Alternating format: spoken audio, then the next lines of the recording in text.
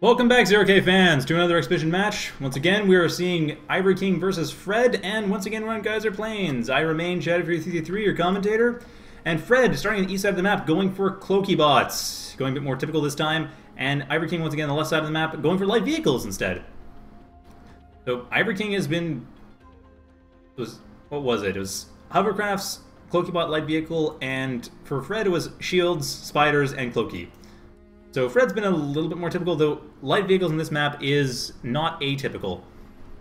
It's actually a pretty good map for, well, for some... I mean, spiders really don't do especially well. I mean, it was kind of surprising Fred was able to hold out that long with his spiders against Cloakies, but spiders historically have not done well against Cloakies. That's one of the reasons for Venom's getting damage boosts, or getting damage at all, besides AMP, was that they wanted to have some chance against Glaives without having to have fleas nearby, and the fleas get killed by the EMP, and then it just didn't really work out as well.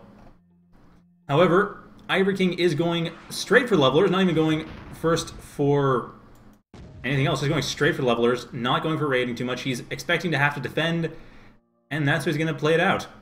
Though he does only have one defender, he's focusing a bit more on units for defense, while Fred getting his light laser turrets. All the games, Fred has been starting out a bit more defensively than Ivory King has. This has actually been quite typical for all three of them. Ivory King, once again, going down to the south side of the map, trying to make sure he takes that. Takes the 4 metal mechs here. And neither player really going for the north side either. I'm still not 100% sure why. I mean, admittedly, it probably does feel a little bit less defensible. Although it looks like Fred actually is going for the north side this time, very early too, rather than going for the southeast. And I can see why you wouldn't want to go for the southeast. There's only 4 metal here in metal extraction points, whereas up here there's 8. And it's not too bad for defense. You have a choke point over here, and you have this section right here you can use. And on this map, it's actually fairly open regardless. I wouldn't say the south is more defensible than the south, well, than the north. Definitely than the center, obviously. It doesn't seem that defensible overall, though, but it is definitely, it is popular and does have a powerful metal extractor. Now, very quick ticks coming in for Fred to help take him out these levelers, and one of those levelers... Well, actually, it doesn't really matter. Unfortunately, the support unit, the Glaive here, not able to get enabled in time to get rid of that leveler. But the Slasher... Okay, the leveler was the bigger threat. The Slasher is able to go down as well, and that is really big. Fred's actually able to take a ton of metal from that. He's able to get... And from there, he has 2 Glaives going straight to Zeus as well. Both players very quickly going to higher cost units. Now, the levelers I can see, because against Cloaky bots, you want to have levelers. Anything else is going to be rather tricky to use to get rid of a bunch of Glaives. But getting Zeus's this early, I suppose because you want to counter the levelers. That's the main thing I think of. And also counter Ravagers, which are inevitably going to be coming afterwards. And they are going to be coming too. There are Ravagers right after this leveler or Slasher. There's a Ravager coming in. So both players seem to be quite aware of what the other one's likely to come up with. Now, of course, more ticks coming in from Fred. That is going to be very useful. Ticks, of course, are extremely useful for Cloaky bots. They're great for setting up ambushes and just generally setting up attacks. Because, of course, your opponents can't fight back. They just sit there and die. Which is really handy. When you're trying to fight someone and they just sit there and die, it's very easy to win. It's actually very hard to lose. I challenge anyone to fight someone who's completely unable to fight back and lose. Or don't fight someone who's completely unable to fight back in real life. That's just mean. That really is just mean. Seriously, don't be a jerk like that. But when it comes to a game, units in a game, it's a bit harder and much less frowned upon. Anyway, Fred going in for a very, very powerful attack right now. The Zeus taking some damage from the Slasher, but not enough to stop it, and really being able to tank all that damage. Also, nicely getting rid of that tick there to the north. Ivory King does, I think, of another tick on the map, but no, he doesn't actually. He's... Sorry, not Ivory King, Fred. What am I saying? Fred, he didn't...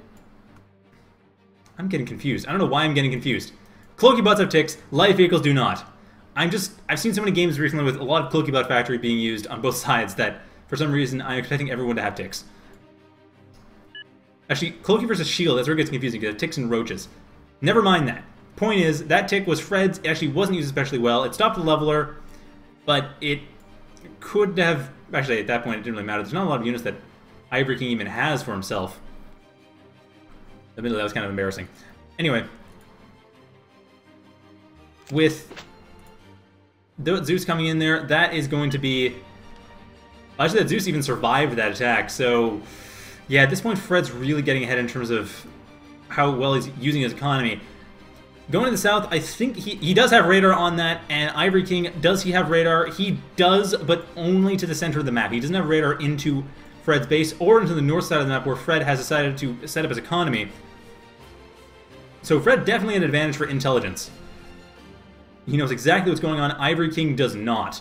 Ivory King may suspect this stuff to the north, but he doesn't know what's there. And out the south, we see that the attack has been joined. There's Fred's commander, not upgraded. Ivory King's commander has been upgraded. Riot Cannon, once again, same commander as the previous 2 games.